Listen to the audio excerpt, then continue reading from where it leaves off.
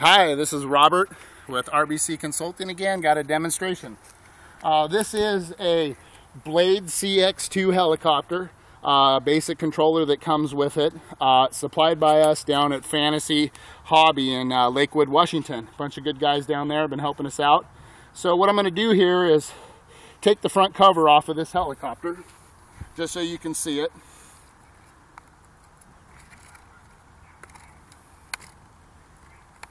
Kind of tricky to get these little clips off here.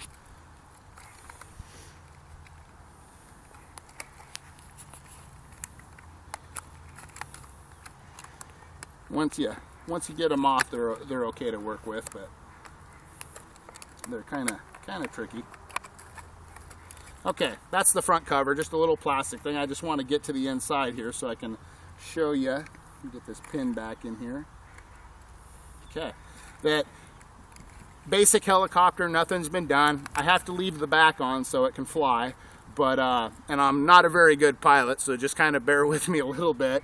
But they are really fun to fly. So what I did here is I took off the receiver and I sprayed it with the super hydrophobic spray that I get from Camas, Washington up there with Max Sales.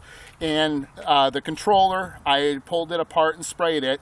The two engines, both servos were taken out and sprayed, and the plate, anything that would hold water is what I sprayed. So I'm just going to give you a little demonstration of what I did here, but kind of work with me a little bit. I'm not the greatest pilot, but you can see that everything on the helicopter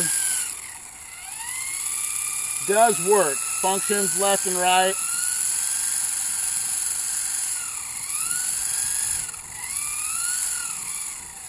Let me pull it out of the grass here a little bit.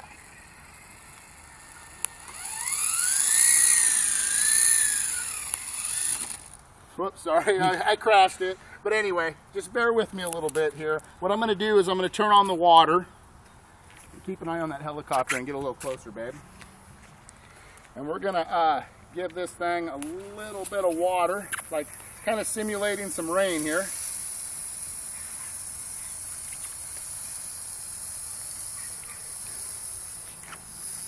So basically what I've done is I've got some water here. Let's get her nice and wet.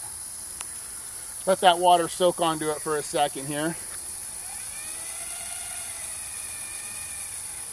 Actually, let's do something a little bit better here for a second, just to give you an idea that I trust this product real well. I got a bucket of water here.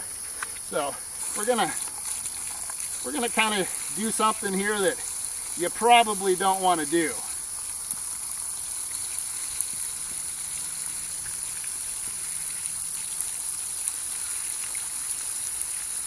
Let alone a little bit of rain, but I imagine you're not going to get that much rain on a helicopter of any means. So, but anyway, you get the idea. Get that out of the case there. So now we're going to see if we can take flight with this thing. Seems like all the controls are still working. I'm not a good pilot, so whoops, bear with me a little bit here.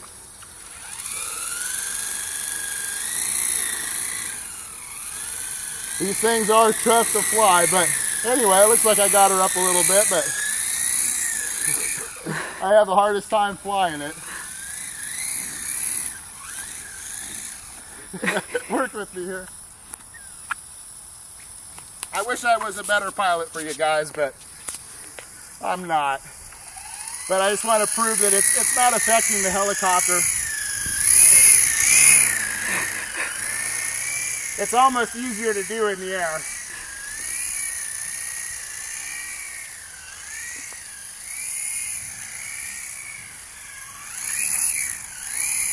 Tough to land it too, but anyway, you can kind of get the idea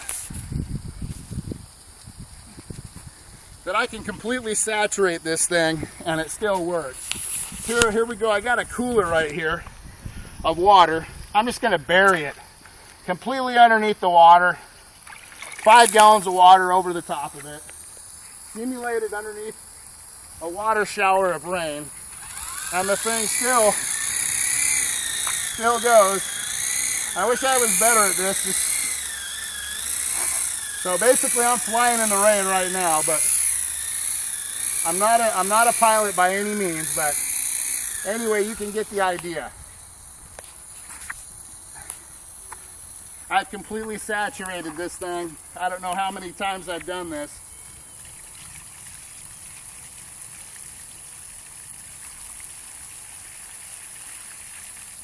But there's a couple more gallons of water.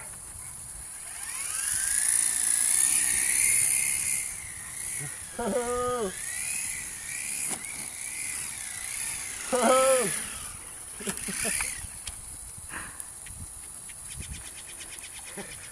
But you can see, anyway, you get the point. Just wanted to demonstrate that it does still work.